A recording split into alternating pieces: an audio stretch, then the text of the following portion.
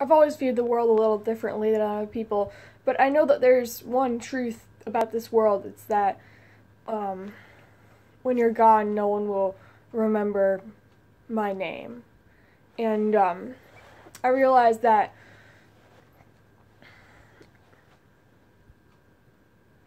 the people who are remembered are usually the famous people, generally politicians or rulers, or people who have made some sort of enormous impact.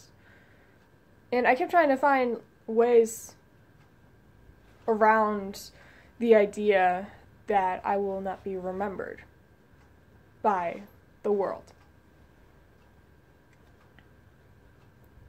But then I realized, crap, I can't even name at least 20 people who I can remember from history, non-biblical. And even the people who do get remembered aren't actually remembered, because we have this thing called the internet, and we can just look up a name and click on an article and it tells you all about that person. And having the internet is great, but it's also not so great, because I tend to forget things as soon as I learn them immediately, because I can just look it up later. And it's kind of odd that some historical figures get better remembered than others.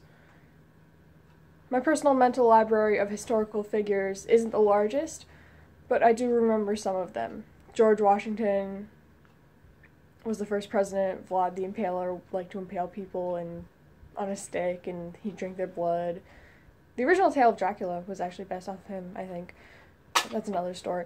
Martin Luther King Jr., first colored president, helped get rights for people of color. Notice that I didn't really describe these people too much, because I only know them based off of what I remember from somewhere. Yet somewhere in the mix, Jesus is there. And I can tell you so many things about him. He healed sick people, he raised the dead, he's the Messiah, Son of God himself. I mean, there's just so many things that I could say about him. But do you really think that's just a coincidence that after X amount of years, we still remember his name? I don't think so.